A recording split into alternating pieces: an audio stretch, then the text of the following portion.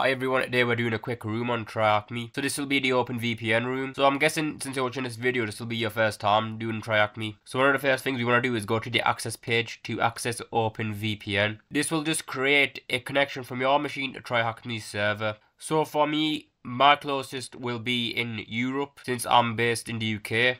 But for you, if you're in the US, you might want to go for one of the more American servers. But I don't have my configuration file, so I'm going to need to download it. That's taking me to this website. I download the OpenVPN file. So I should have it now. So if I do ls again, you can see I have this file here. You can see I didn't have this before. You can tell it's an OpenVPN file by the file extension OVPN. So we want to do sudo OpenVPN and eggs. Now it wants to ask for your sudo password. You need to put your super user password in. I put mine in and you can see right now it's connecting. A good way to tell is up here as well. You can see here on Kali that I have the IP address here. Another good way to do is do ifconfig. If you do ifconfig and we look at ton 0, we can see the IP address here. So that's the OpenVPN IP address. We have that, so let's get out of here, close that page and click complete. So we have a private connection to TryHackMe servers, so we can access their machines now. If you're on Windows, you'll have to download the OpenVPN file and run it as administrator, import the setting and connect to it. And also you can disconnect from it there. For Mac, I don't know that many people who use Mac for TryHackMe, but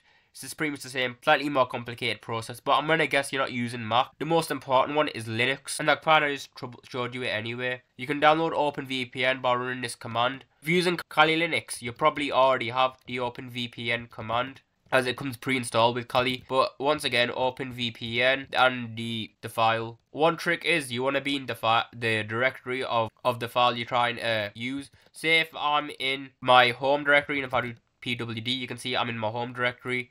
If I do sudo OpenVPN eggs, this isn't going to work. So since I'm not in my downloads directory, I could do a trick like this: downloads and eggs 1012 and OpenVPN, and that would be one way to do it. But I already have it run, as I showed you that earlier. So we're just going to click this off as well. So using TryHackMe without a VPN, if you're unable to connect to our network through a VPN, you can use the Kali box, which is here, the attack box. You can see here, we can use a Kali Linux machine or an attack box. The attack box is better, as if you're a newbie, this will be the way to go. Just click here and it'll just load up. One thing to know, you only have 1 hour access a day. Subscribers have unlimited. So we've done that. We've connected to OpenVPN. You can tell by our IP here, so we've done that. Last thing we need to do is just get to this machine. So we're going to click Start Machine. This will take roughly a minute to boot up, as free users don't have priority like the private users have. So what is the flag displayed on the machine's website? So we're going to need to go to this website here. So we're going to just let this run for a bit and it should hopefully boot up. So guys, after it's loaded up, you can see here, it just loaded up the IP address. Just click this link here and then it'll take you to a page. And we can see we get the flag here, flag connection verified, which shows that we have connection to TryHackMe servers. So we're going to put that in. And this is just this room done. It's pretty simple and pretty basic.